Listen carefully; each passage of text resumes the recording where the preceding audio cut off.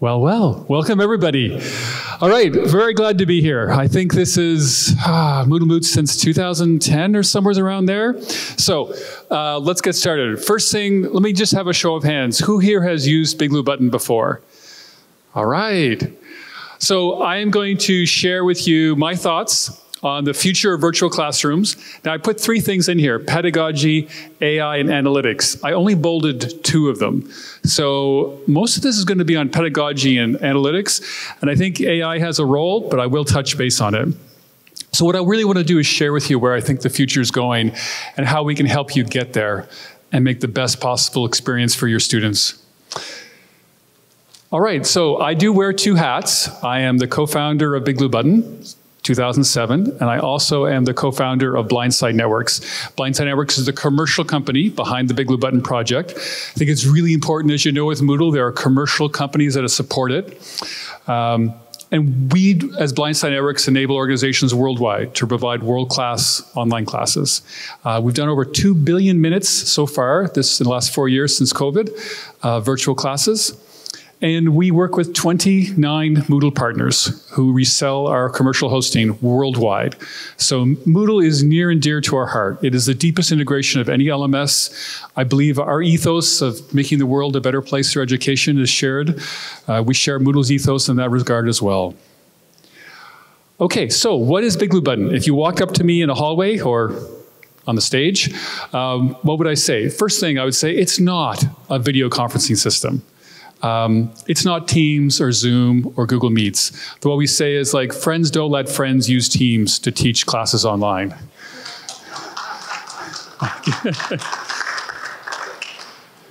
So, but for kind of a concise statement, we would say BigBlueButton is a virtual classroom designed to ensure every student learns. And what that means is in a video conferencing class, you can get lost. You know, the student doesn't share their webcams. Maybe they're there, maybe they're not. The teacher's teaching the screen. Students are just passive. So, but what is this design part? So again, we built it so that BigBlueButton has built-in tools for active learning and live analytics. And it's through that that the teacher is going to be aware of the students to ensure every student learns. And I'm going to show you how we do this and how it's based on pedagogy. We have lots of customers that use BigBlueButton. So I actually looked through some of our lists. There were 3 of them here. Ana Mendez signed up about 2 weeks ago. They're a fully online university in Puerto Rico, and they used us from like a small amount, and now they're like really high.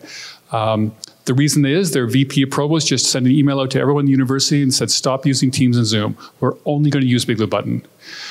UNESCO here in the Caribbean, a national university, they've been with us for many years. They're also in Puerto Rico. They do a lot of online. And maybe a few names below that you might recognize, including the country of France. All right, 2 quotes for you. So what are customers saying about us? Well, this one in particular, Minerva Virtual Academy, they're an online UK school, fully online, K-12, and they view us as their partner to create world-class online learning environment for their students. Like the learning outcomes, right? It's really important that they have the best possible platform. And this one I like, it's another UK organization. They found that when using BigBlueButton, they were able to achieve a full grade point higher than the equivalent in-person classes. Now, the way they did that is how they approached the teaching and learning online. Same thing with Minerva, and I'll share with you a bit. Okay, so you might just ask me, what is an effective virtual class? Like when I say that, well, you would probably hear it phrased as increased learning outcomes. Students use Moodle because the structure provides a framework for them to learn online, similar with BigBlueButton. But how do you get to increased learning outcomes? Okay, well, if you use a video conferencing system, the answer is clear. It's just more video, right? Did anybody remember, like during COVID, you know, all the vendors were saying, like, we got to get 49 webcams and then we'll be great. Sure, 49 students, great. What am I going to do with that? Would I have to teach lecture? And that didn't work out so well. So that's the stats from the National Center for Educational Statistics. That's the reading and math scores, and you can see what happened after COVID. That's the result of using video conferencing system to teach students online.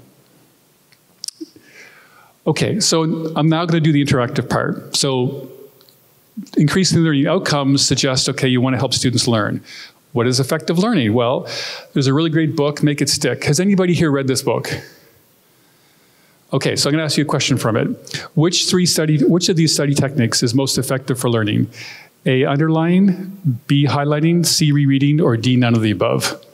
Who thinks, just shout out what you think the answer is. D, correct, right? It's passive. Your frontal part of the brain is doing stuff, but it's not moving back to the back part where you can recall it.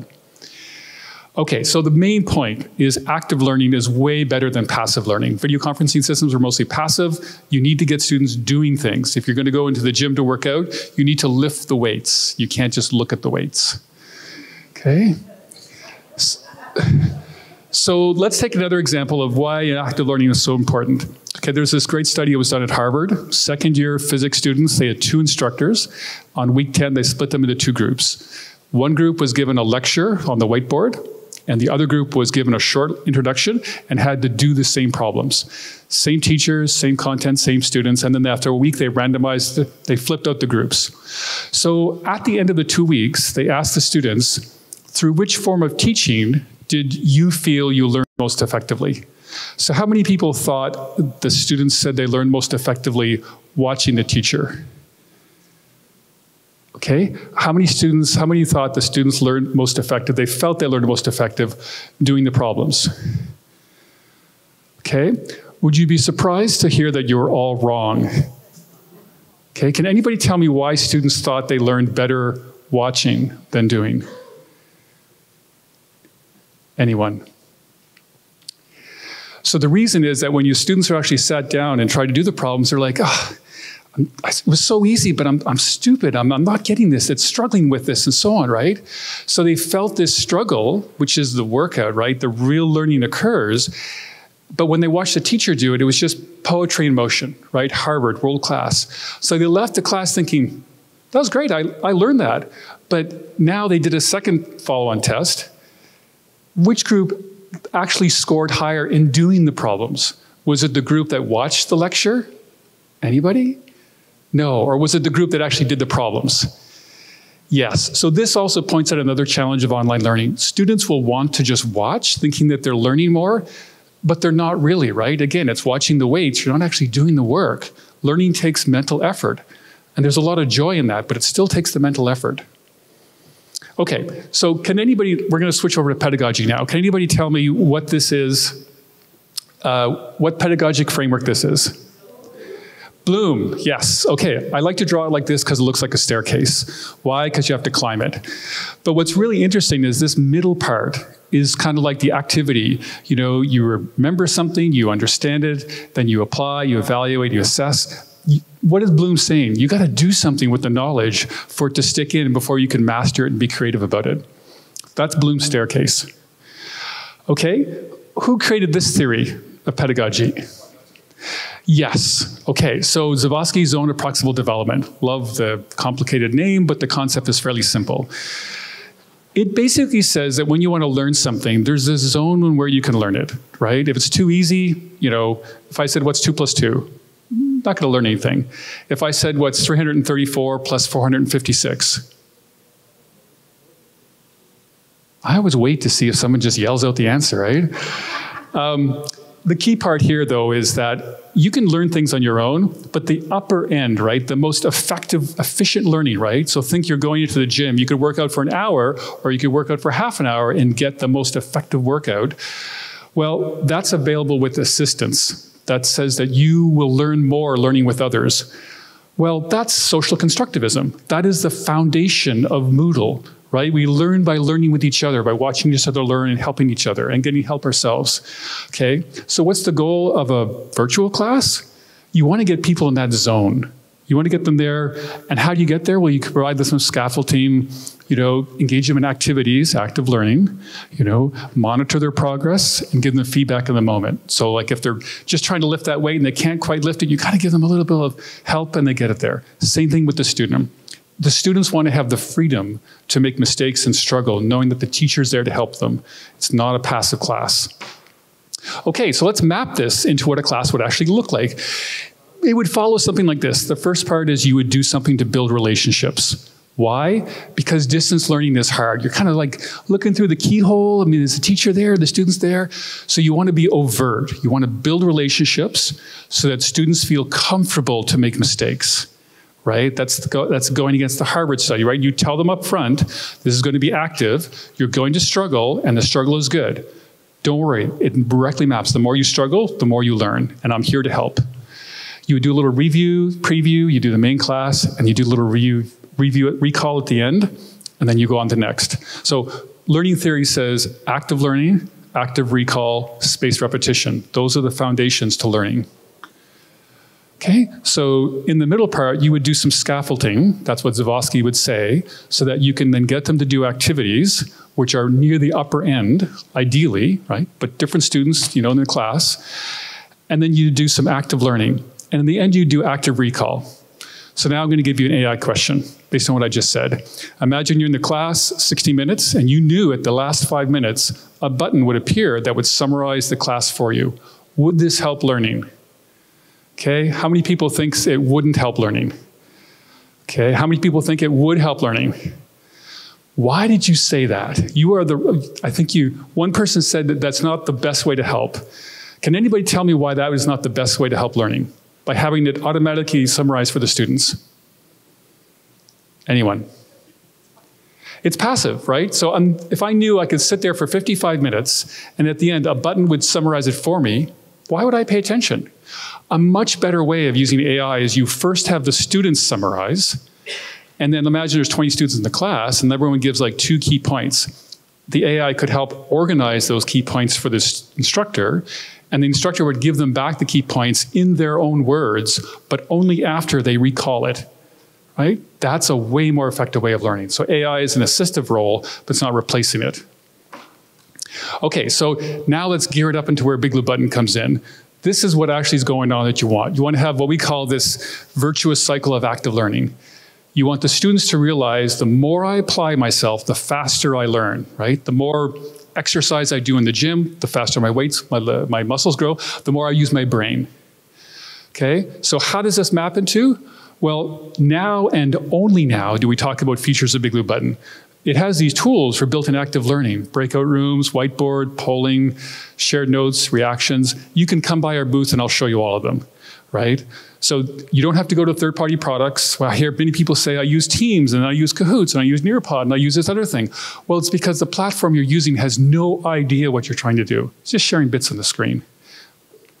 So with BigBlueButton, these built-in tools, some of them have analytics that get generated, and then those analytics are made visible to the teacher live during the session so that they can see which students are struggling. And the way we think of this is there's no back of the classroom in BigBlueButton. Like you're not dependent on webcams. Students cannot be invisible. Okay, so now I'm going to just give you a couple of visuals of things that we do to kind of give you a sense of what it is. So that's what the whiteboard is. We built on the top of a super good whiteboard called TL Draw. It's embedded in the core of BigBlueButton. It's multi-user. So you can get students to move their mouse around, interact with them as well. For teaching, you're going to need to sometimes lock things down. So here you can lock the specific things down in BigBlueButton, the chat, the shared notes, and all of these are based on requirements we got from teachers. Reactions, you can do reactions in BigBlueButton. Emojis, emotional intelligence. We make it fun. There's little animations that go on as well if you spam the emoji. We do it in our team meetings internally. Shared notes. So there's a collaborative notepad in BigBlueButton that was really good for breakout rooms as well. But again, you can get students, you could ask them questions like keep track of the key points during the class. Breakout rooms. We put a lot of work into breakout rooms. It is one of the key ways to get students to learn. Why? Because it's social constructivism. Workshops. We did some things in BigBlueButton where if you put students in breakout rooms, you can have BigBlueButton automatically return back the shared notes and automatically return back the whiteboard. So the students go into the breakout room with a purpose to solve some problem, and then the content can come back to the main room where you can get them to present. And they know that. Another feature we added recently that was funded by one of our customers was for the breakout rooms, could I assign individual presentations so that each breakout room could have a different activity? They paid for it, we built it, you all benefit from it. BigBlueButton is open source, by the way. So everyone gets a free copy of BigBlueButton just for coming to this presentation. See, it just gives. Okay, and monitoring breakout rooms is possible as well. You can actually open them all up in individual tabs and just flip back and forth between them. You can even listen to all of them if you want. But again, this idea that the teacher is visible into the students to try to help them who are struggling in the moment. Polling. We have built-in polling, and we give you the live results as well. And now we're going to do something interesting. We observed over the years that when instructors uploaded slides, they would have questions on the slides that they would sort of like type into a poll question. And if you ever use Teams for polling, you have to use Microsoft Forms to do it, right? That's a loss of instructional time. You don't want that. You want to just go and get students to apply themselves over and over and use that to give you analytics and feedback. So what we did was when you upload slides to BigBlueButton, we read the text already into memory for screen readers. We're WCAG 2.1 AA accessible. But we also, when we read the text, we kind of say like, this looks like a poll question. Like there's a question at the top, an A, B, C, D. There's nothing special about that slide. It's just a PowerPoint slide. But it's enough that we can pick it out that says you probably want to ask a poll question. So what we'll do is we'll put a button on your slide as the instructor. The button is blue, by the way, which seems appropriate. And you click it and it says, hey, are you wanting to do like a 5-choice poll? It will create the poll question. It will display it to students. You just do one click.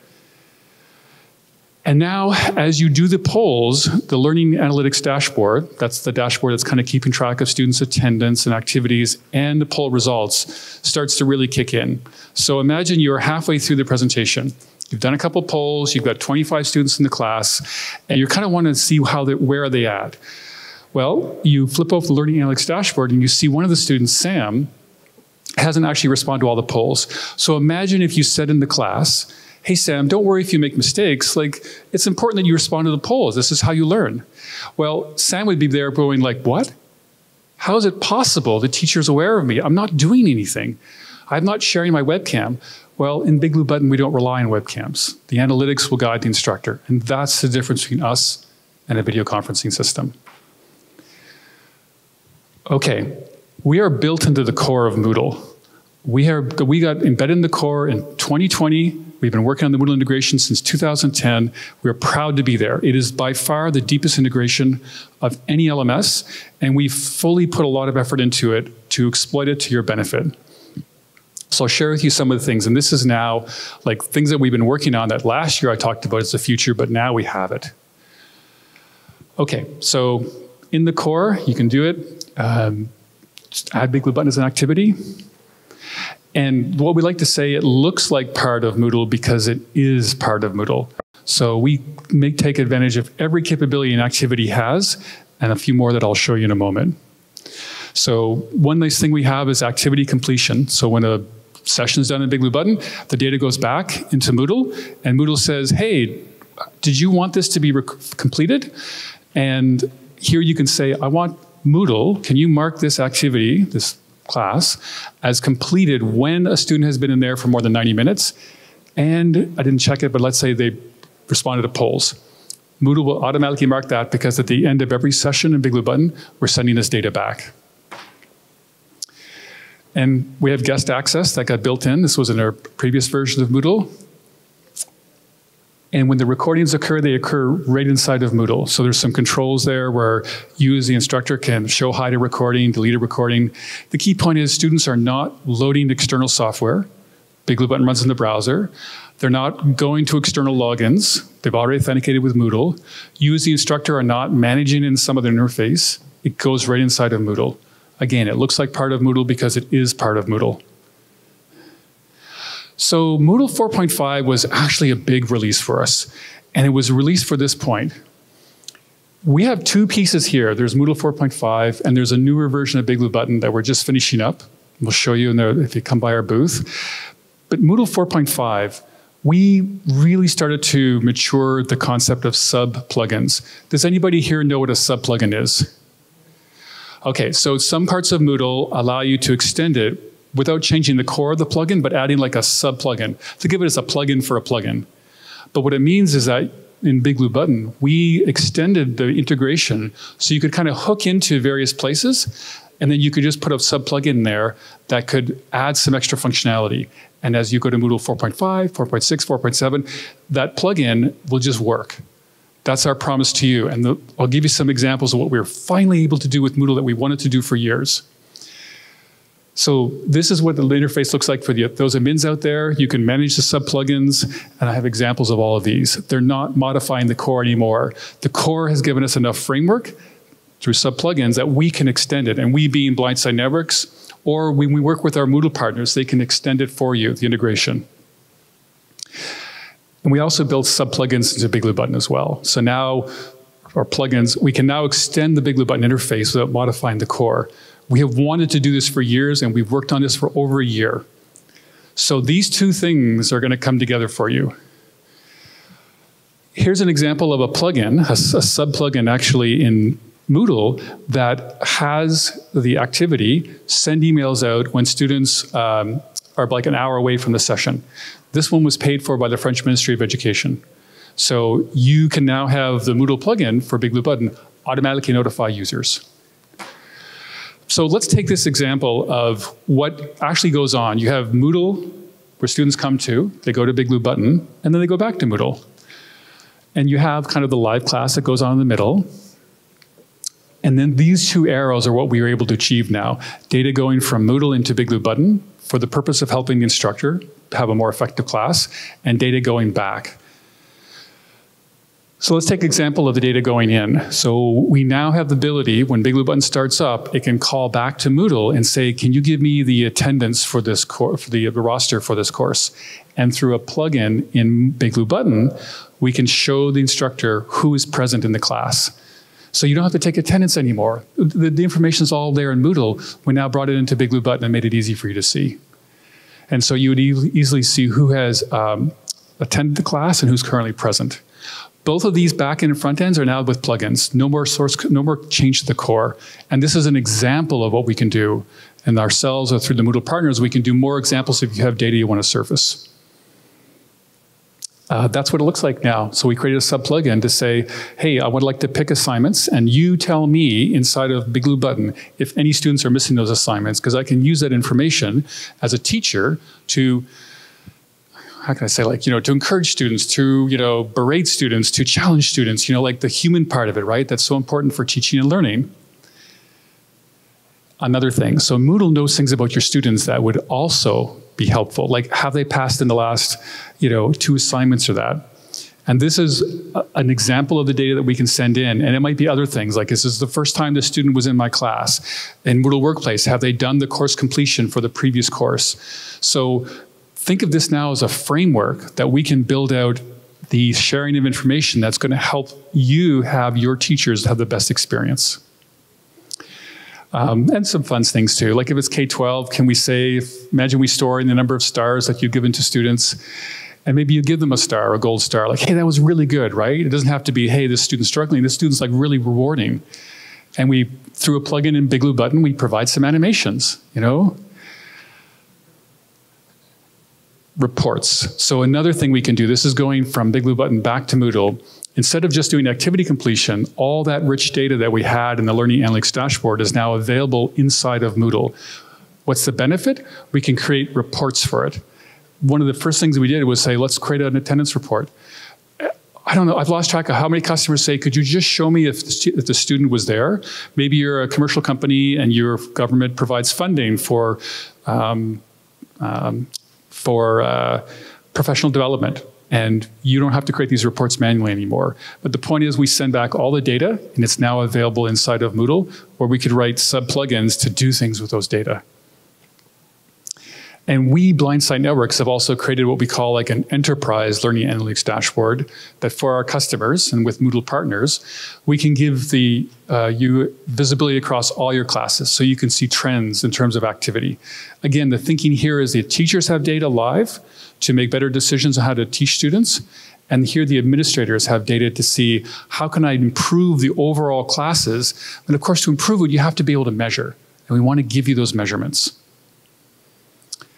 Okay, so now I'm going to do a little more interactive. Can anybody fill in the blank? Blank learning is far more effective than passive learning. Active learning, okay? A little harder one. Okay, BigBlueButton is a virtual classroom built with built-in tools for blank and blank to ensure every student learns.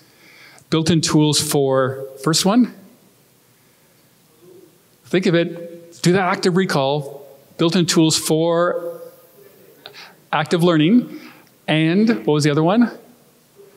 Live analytics, exactly. Okay, one more thing. H5P. Who uses H5P here? Okay, so we took this plugin system that we built on BigBlueButton, and I challenged our developers, can you embed H5P, which is an asynchronous activity, inside of Moodle, and can you bring that in live so it could be synchronous and act synchronously inside of BigBlueButton? So we have this demo at the booth. This is what it looks like. So you can have a slide that has, remember when I said that BigBlueButton can look at the slide and say, this looks like a poll question? So we have a process where we can create a slide that embeds enough information to say, this is H5P. And when you do it and when you activate it, your students, as they go through, let's say, the crossword puzzle, you see it at a grid view with live updates. So we've been working with one of the H5P developers to do this, and this is all done with a plugin in BigBlueButton. Like it really drove home what we're able to do. So, and that results from the H5P is viewed live, and it also goes into Learning Analytics dashboard. So if you have 3 polls, you can track students, and if you have 3 H5P activities, currently it's drag and drop and crossword, you can track those as well. So if you love H5P, come to us afterwards. We want to work with a few schools that are using H5P to build this out to make sure it gives your instructors more tools, more built-in ways for active learning and live analytics to ensure every student learns. Okay, the summary. I'm really passionate about what we've been doing for 16 years because I think the world just needs a better virtual classroom. Students need to have the best online learning possible, and educators need the best platform to do it, like Moodle plus BigBlueButton. Like Moodle, we're built upon pedagogical foundations, right? I didn't talk about features until at least halfway through the slides. It's like, what is the real goal here? It's to students to learn. I believe humans learn best from humans. That empathy that you build with the instructor is way more powerful than the empathy you would build for an AI. But what can AI do? As I sort of said earlier, it can help the instructor save time, maybe generate some activities ahead of time. It could help the student active recall, but it cannot replace learning. It's like going into the gym and saying, hey, could you lift those weights for me? What do you expect to have happen, right? And the teacher, okay, like I use Duolingo, but if I miss my class, I'm okay. But if I have to show up for a class and the teacher knows my name and cares about me, I'm probably going to be more motivated to learn. And if that class is active and the teacher can actively help me because they're aware of where I'm struggling, I'm going to be likely to more apply myself. Way better than just using like a video conferencing system. So this has been a huge release for us, together with Moodle 4.5 and the sub-plugins, and in BigBlueButton 3.0, the plugins, we can do things like sharing data back and forth that are now really easy for us to do. And we can customize that for you as well. So reach out to us on Blindside Networks or your Moodle partner, whom we work with many of them, to explore if you would like to see if BigBlueButton could do a better job than maybe what you're currently using. We would work together to make sure that your students have the best learning experience online. Thank you very much.